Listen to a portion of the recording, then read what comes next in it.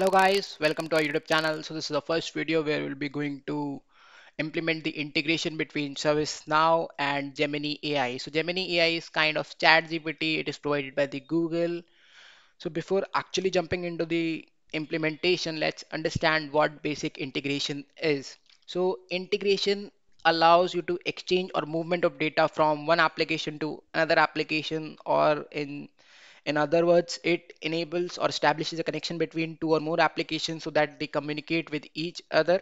So there are two types of integrations, which is inbound and outbound. So let's take an example of Jira and a ServiceNow. Let's suppose we have an integration between ServiceNow and Jira. Now we have created one agile story in ServiceNow, and we want that same story should be created into the Jira instance. So where ServiceNow is making a call to the Jira instance and requesting to create a same record. So that is an outbound call where ServiceNow is trying to make a connection with the Jira. If you consider it as a vice versa, where you have a Jira instance, you have created some bugs and you wanted to create an incident from that bugs into the ServiceNow. So that means you are requesting a ServiceNow. So that is an inbound call for ServiceNow and outbound call for Jira. So that is a basics of integration. So let's jump into the implementation. So in order to start with the implementation, the very important thing, we'll have to create a REST messages. So I'll go to the REST message and I'll click on new. I'll have to provide the name, which is demo underscore Gemini underscore AI. Now I'll provide a description. This is for demo purposes.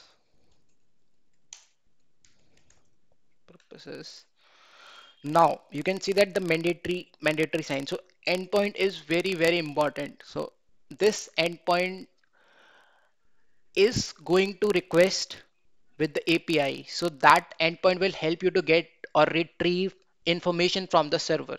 So this endpoint you can easily get it from the API documentation. I'll provide the link it into the description.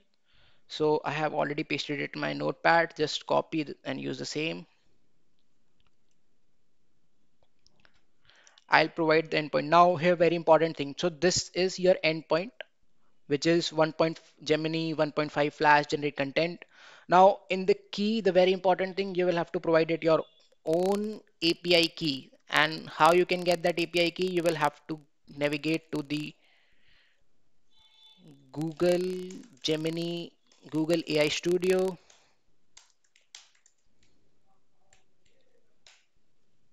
I'll open this link. I have already logged in. You need to log in and you'll click on get API key. So as of now, I have already created an API key for myself. You can see that you will have to click on create API key. The moment you'll click on create API key, you need to just create a project and you can easily retrieve the API key. Now come back to this REST message. So I'll just save it. So you can see that under the authentication type, no authentication is required just because we have already provided our API key in the query parameters. Now see, HTTP method has created. So out of the box, it have 5 methods, which is default, which is get, post, patch, put, and delete. Now default get is created automatically by default. So we don't need to do anything with this method because our ServiceNow instance is going to make a call to Gemini. So that means should be a post call. So I'll click on new and I'll create one more method, which is a post method. So I'll provide the name, which is demo Gemini underscore post.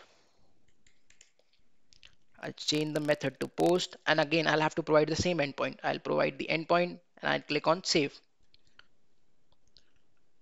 Now if I see this section under the authentication, you can see that authentication type is inherit from parent. Again, we have already provided the API key. So if I come back to this HTTP request section, the very important thing, which is content. Content is the processing payload. So that content or the payload should be processed by your AI to get some informational responses. So I need to provide the content. I have already copied it in my notepad, so I'll just paste it. Now here, this dollar text, you can see that. So this is as of now dynamic. So what I will do is I'll just remove it just for testing purpose, and I'll try to give some static prompt, which is what is the capital of India.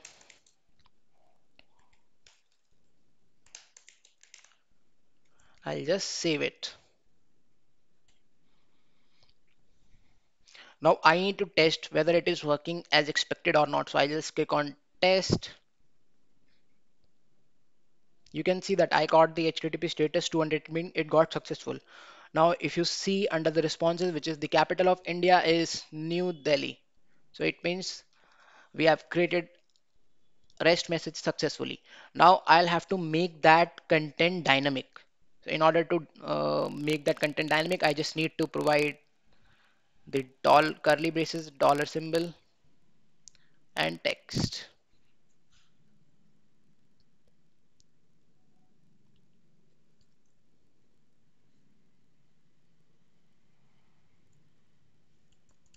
And I'll save it. Now what I need to do, I will create one table, and in that table I'll be creating two fields, which is input and output. So in the input field, I'll be providing my prompt, and that prompt would be processed by the Google AI, and it will come back with the response. So I'll go to the table section.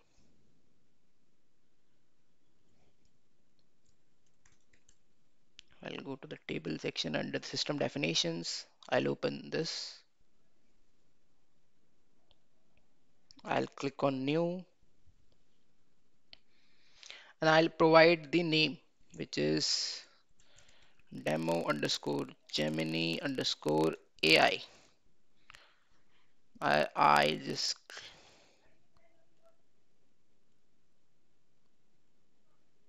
create new, click on save. I'll save it.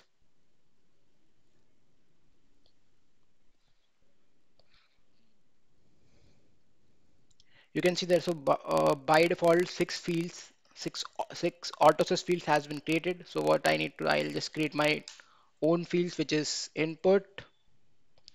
Type should be string. I'll utilize this, and I'll provide the length of 60.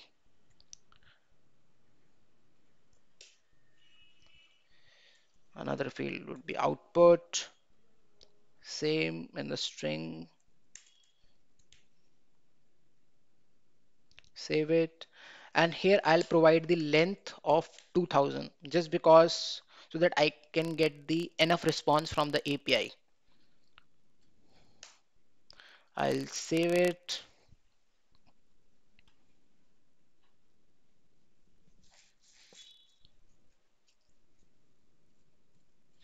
Now you can see that we have created these two fields.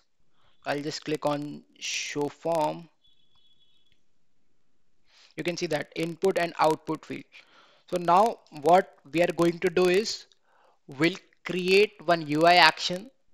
We'll create one script include. We'll now call that script include via the UI action. So why we are creating a script include? Script just to pull the response from the REST messages.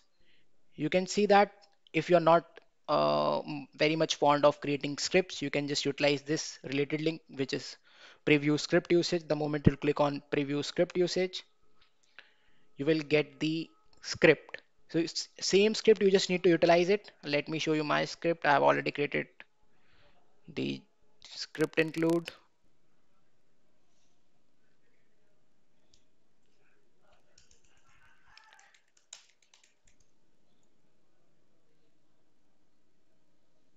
I'll open it.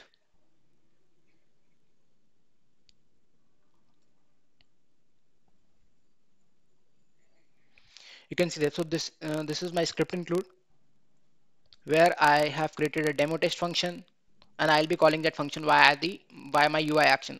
So you can see that I have defined one empty output variable, and in this variable I'll be holding the response, and I'll be returning it via this script include. can see that rest all is same as per the previous script usage. What I'll have to do next is I'll have to create a UI action.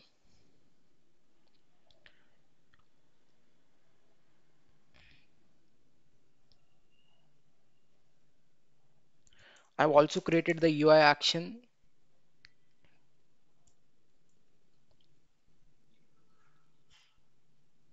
Click on ask. If I'll just click on this,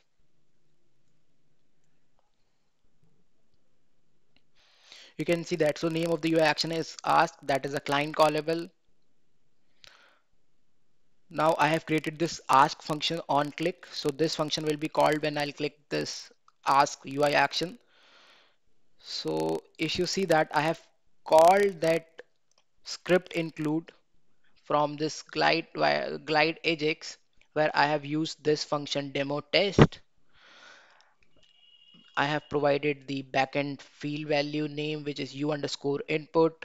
I am using get XML answer uh, to retrieve the response from the script include, and then I'll be parsing that response, and I'll be setting into the output field value. So if you just check that name u underscore input and u underscore output.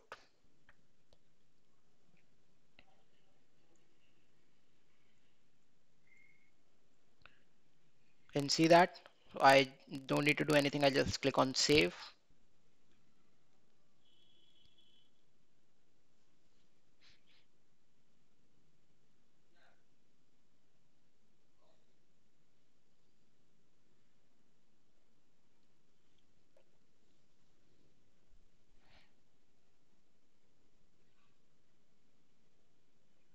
No, it got saved.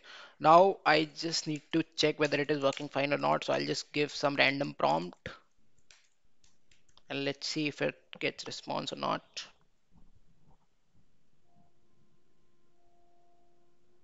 Yes, we got the response. You can see that in the output section.